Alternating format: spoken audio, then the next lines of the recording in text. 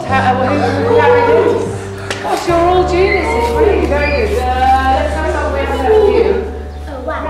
Rats. Very, very good. Okay, let's keep going. 2 videos about a scientist and an artist. Isaac Newton. Leonardo da Vinci.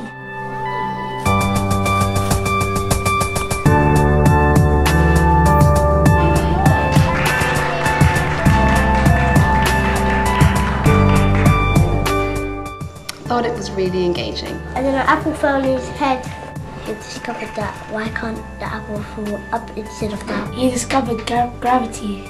Gravity.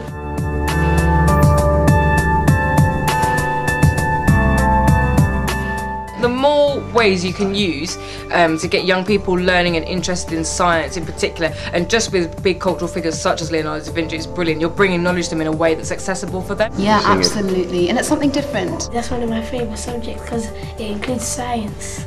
Science.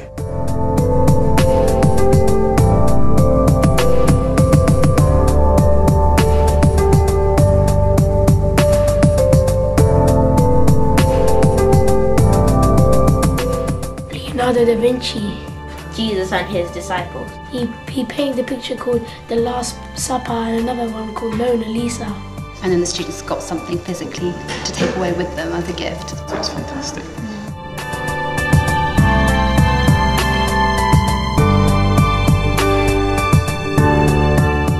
It was like kind of like a cartoon, and they like the funny voices. It was very creative. It's because they were very educational. I want to watch more of them.